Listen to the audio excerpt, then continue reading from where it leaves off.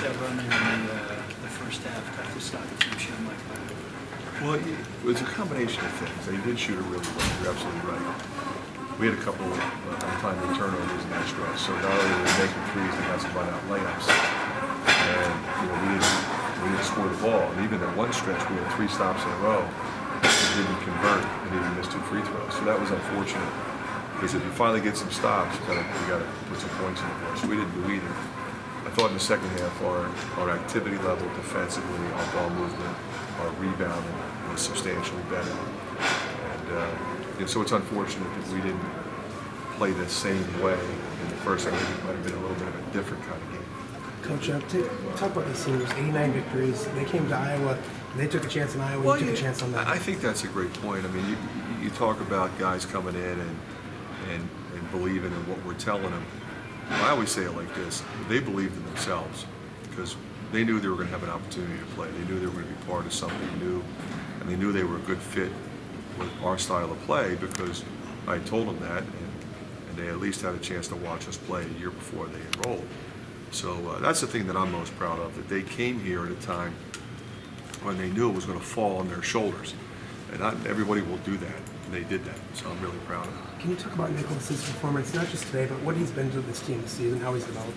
Nicholas Baer is a terrific basketball player, and the only thing that's separating him from being really, really good is about 15 pounds. And I'm sure he'll be that much stronger next year. He'll get after it in the weight room. But he can dribble, pass, and shoot. He defends. He's got instincts. He's tenacious. He's got basketball IQ. And he's got tremendous character. And that's what you want. Sapp said he tried to set a kind of a tone defensively early, and then he got dinged. Yeah, that was an unfortunate call there. I mean, but he went up and whacked him. I thought about putting it back in. You and I talked about that a lot, Scott. I struggled with it, but I thought with Baer playing the way he played and Christian was solid, we could get by without it. Because I really wanted Sapp to be able to play his game in the second half, and I thought he was really good. You mentioned, Coach, that you thought things went better in the second half. Is it hard to think about what could have been? Oh, it always is, especially when your season ends. It's one thing to lose and then talk about what you could do better. When your season ends and you see how we played, how we pressed them, and how the effectiveness we had with our press, and our motion was much better. Our execution of our sets was much better. Our activity on the offensive glass. I mean, we got pounded on the glass in the first half. The second half was a different story. And same thing with our turnovers. We had 8 turnovers in the first half, 5 in the second half. So you can survive with 5. 8's a lot. Because what they do is they turn your turnovers into points. Adam said he thought that your guys' energy level wasn't as good as he anticipated. Did you agree with that? I would say this: we had a stretch there in the first half where we missed 3 layups and maybe 4 possessions, and giving up transition opportunities. They're hitting threes. I think that staggered us a little bit, and so you can say it's energy level, but I think we just got back on our heels a little bit, and we weren't ourselves defensively, and then we revved it up, and then we couldn't score. And so that was a frustrating 8 to 10 minutes of basketball. We regrouped at halftime and then played much better, but unfortunately we were already down by 20 plus.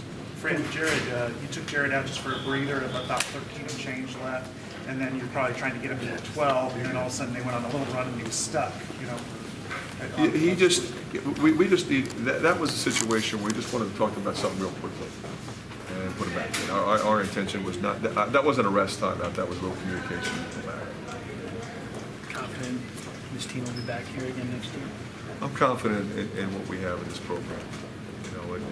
I'm not going to talk about next year's NCAA tournament today. I'm going to talk about, we've got a really good class coming in, we've got really good players coming back, we've got a lot of work to do. Coach, when the season ends like this, none of the players are happy. What do you tell them in the locker room? I told them I was proud of them, I loved them.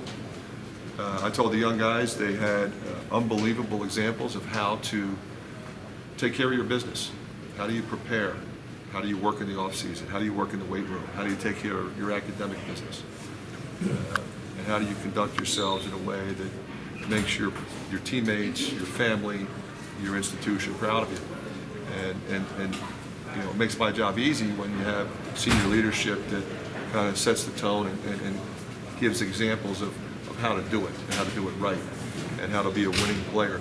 because you don't show up and win a game. You know, that's a lifestyle that you have to experience and know and understand.